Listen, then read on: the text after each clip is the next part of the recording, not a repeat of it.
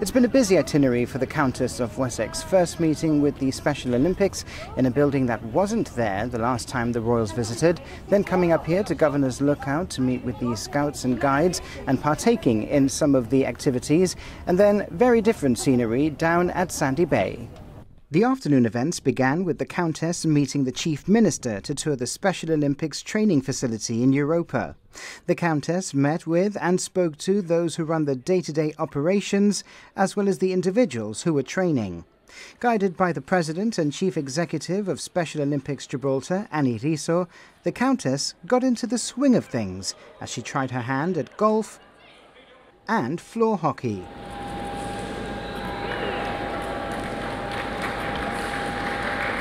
So very honoured that they have, I know it's a tight schedule that they have, and last night I was thinking it's all going to change, and then when we, found that they still would be visiting, and it's an honour not just for, for us as a committee, as an established organisation. It's the families in there, the athletes, they're looking forward to this visit.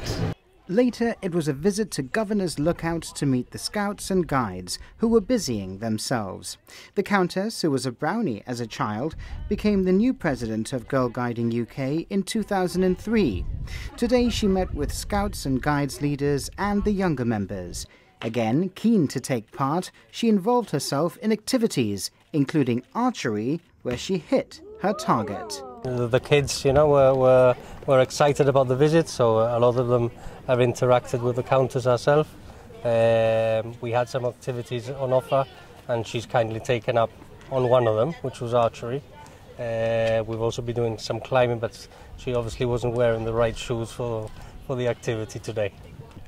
It's been a wonderful experience, especially when she's been visiting us before.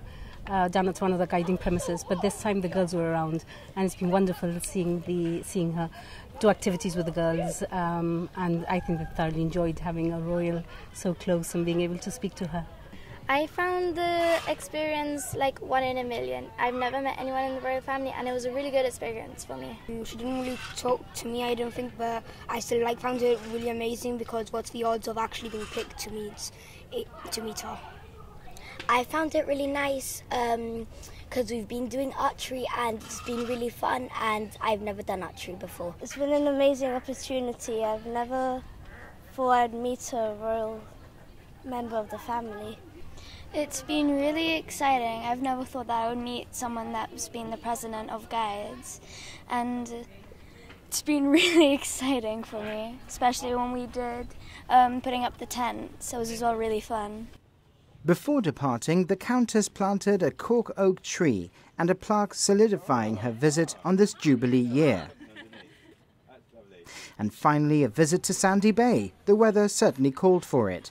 The Countess took part in water-based activities with Gibraltar-based adventure and activity company Into Adventure. Activities were specifically designed for those with disabilities and special needs, including paddleboarding. And, always game, the Countess took to the paddleboard herself, a refreshing way to end a hot, busy afternoon.